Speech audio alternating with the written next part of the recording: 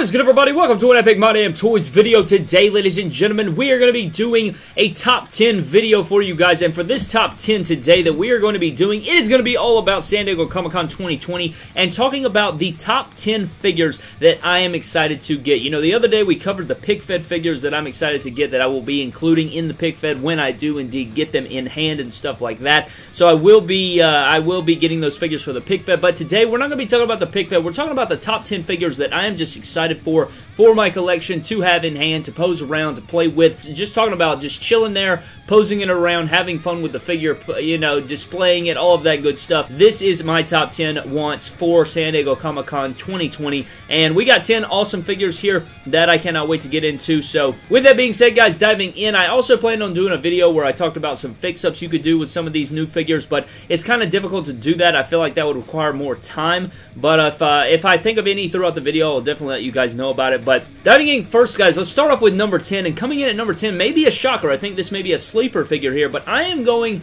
with the stunning Steve Austin from Elite Series 82. I think it's 82. It could be Elite 81. I think it's Elite Series 82, stunning Steve Austin. This is a beautiful figure, man. I love this head sculpt and everything like that. Again, growing up, it was Stone Cold Steve Austin. This is before that. This is WCW Steve Austin, and this is a beautiful figure. I don't know what it is. It just looks like one of those figures that's going to be fun to pose around. Hopefully, he doesn't have a loose waist, and hopefully, this WCW Tag Team Championship looks good. I really am looking forward to getting this figure in hand and customizing this head sculpt. Maybe I can turn it into a Stone Cold Steve Austin, so that is something that I really want to do, and I just love the way this figure looks. I know it's weird. I know it's a sleeper figure, but number 10 is stunning Steve Austin. Coming in at number 9, guys, this is kind of cheap, but it's my top 10, all right, and I want to include these guys at their own spot. I don't want to go, you know, one member and then another member, so I'm going with the Undisputed Era. Number 9 is Undisputed Era. Kyle O'Reilly and Bobby Fish. You have Elite 79 Bobby Fish and Elite 80 Kyle O'Reilly. I'm going with the, you know, the War Games attire. Definitely the War Games attire. Now, the Chase variants, I will definitely be trying to track down, but my eyes are on the War Games attires. I got to put them next to my Roddy Strong. I got to get a Adam Cole in the same attire. Hopefully, we end up getting that from Mattel. Thanks a lot to everyone who voted not for the War Games attire. Thank you for voting for the Fan Central black attire for some reason, idiot. But seriously, though, I want the War Games Adam Cole to go with my Undisputed Era on the shelf, so I am definitely going Undisputed Era with the War Games gear, Bobby Fish and Kyle O'Reilly, no doubt about it, at my number 9 spot. Coming in at number 8 is going to be Hollywood Hulk Hogan, the Undisputed Edition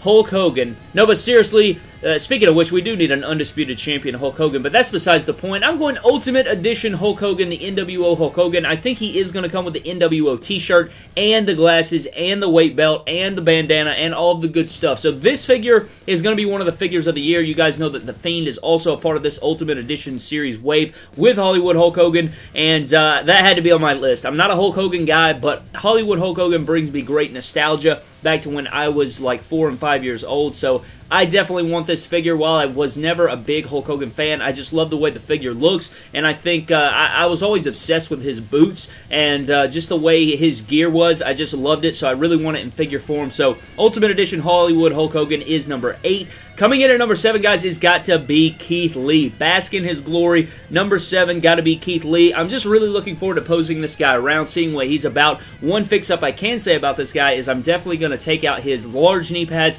and put smaller knee pads on him because I can't stand the larger knee pads. You can't even bend the knee, so I am definitely going to be doing that. That will be a surgery video for sure. We will be switching out our Keith Lee knee pads, and if I can think of any other fix-ups for this guy, I will definitely let you guys know. This is the Chase variant of Keith Lee, so who knows what we're going to get for his other attire. I would guess probably a black attire, but Keith Lee's coming in at my number 7 spot. Number 6 is going to be Getting the Smoke. We got the Street Profits coming in at number 6. I'm really excited for these because they're new. You know, we got new body molds coming in here. You got some cool accessories, all kinds of stuff going on with Montez Ford and Angelo Dawkins. I cannot wait to add these guys to my collection. They just look great. Again, we've talked about Montez Ford and the head sculpt and stuff like that, but for me, these Street Profits look great. I'm a Montez Ford fan first. You know, I really love Montez Ford. I think he's got the smoke to do the things singles division wise, man. He's got all of the traits that it takes, and I think that Angelo Dawkins is just as good, and you know, they're both together greatly. But I am really happy for the Street Profits coming in,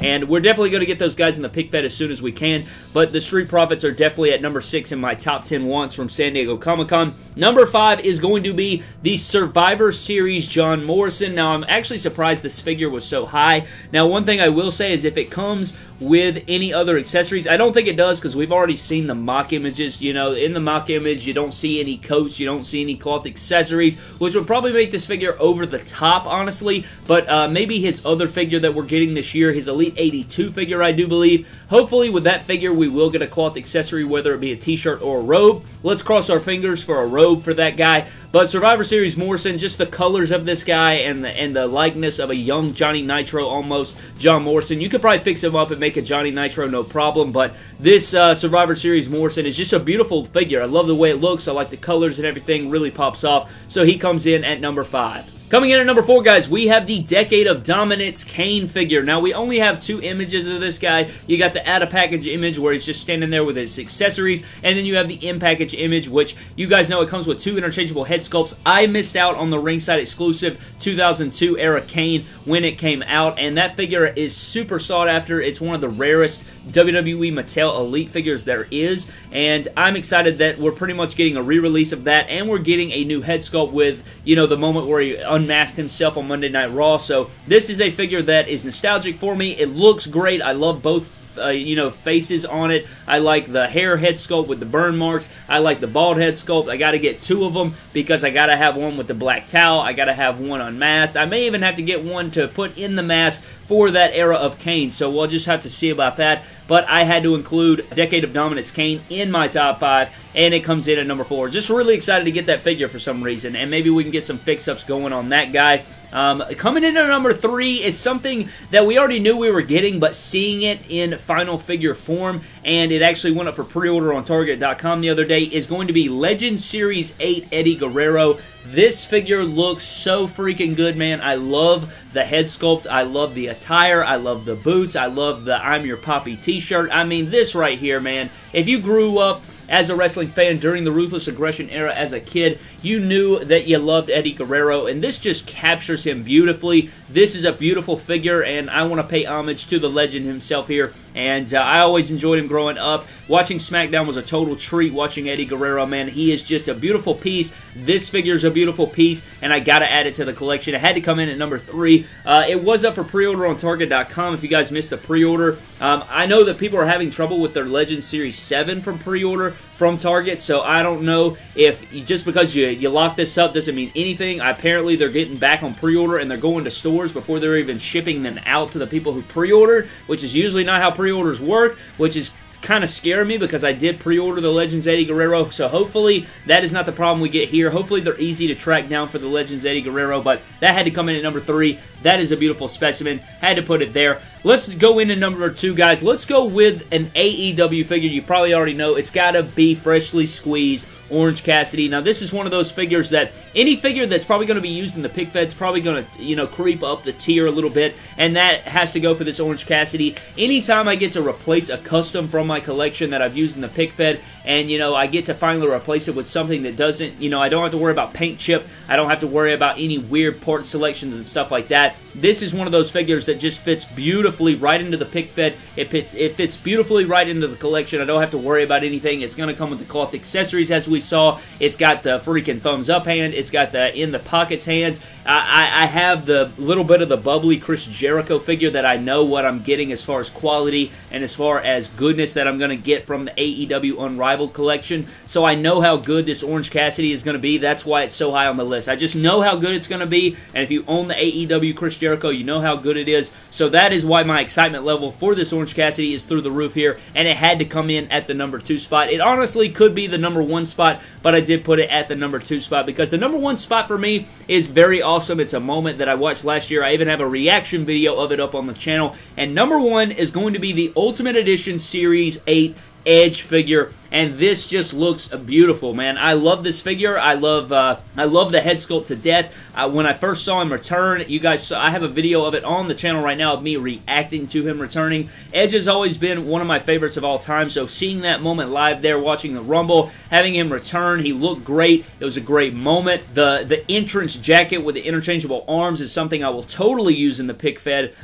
Him and Randy Orton R-rated RKO in the pick fed. They look like their eyes are set on the the World Tag Team Championships going into My Damn Nation. So this figure is just definitely my number one. It is definitely the figure I'm most excited about. I can't wait to see what the head sculpt looks like in final production. If the torso ends up being crappy or something, I have no issue with switching it out with a Seth Rollins torso or something else. I really don't care. I just really want this figure in hand. I'm really excited about how it's going to look and everything. So this is an Instacot for me. I mean, I'll probably grab 2 or 3 of them. You know, hopefully we can actually see this thing at retail. I know some Ultimate Editions are getting pushed out to retail, like we saw with the HBK and the Brock. Hopefully, moving forward with Edition Series 5, 6, 7. I know 6 is ringside and Amazon exclusive with The Rock and Charlotte, but for this Edge figure, I hope that I'm able to track down a lot. I was able to track down a lot of the Finn Balor and the Triple H, so hopefully that's the same case for Edge here, because I want to do some different fix-ups and customs and stuff with it, and I am excited to use him in the pick fed and pose him around. And that is why he comes in at the number 1 spot, man. I'm just super excited to use it, and I think it is safe to say I'll probably be able to use this at My Damn Nation, and that is awesome to me. I can't wait to do that. But that is pretty much it for my top 10 figures that I want from San Diego Comic-Con. Guys, I hope you guys did enjoy. I would love to know what figures you want the most, whether you give me your whole top 10, whether you give me just your top 1 down in the comment section below. That is fine with me. I just really, I had a lot of fun. I love doing top 10s. I love doing tier lists and stuff like that. We're still going to be doing our ringside exclusive tier list video very soon, so look out for that. I had a ton with the top 10. It actually took me a while. I actually had 31 total figures written down that I'm really excited about, and then I had to take that 31 figures and then narrow it down to a top 10, so I did. It took me like an hour to come up with this list, 30 minutes to an hour to, you know, compile the list, make the list top 10, and kind of reorganize them and stuff like that, but I feel confident in this top 10. Again, the top 3 could probably interchange and stuff, but I had a lot of fun with it. I hope you guys enjoyed watching the video. Let me know what your top 10 down in the comment section below. Follow me on Instagram and Twitter at MyDamnToys. Subscribe to the channel for more epic WWE action figure videos, and I will see you guys in the next video. Thank you.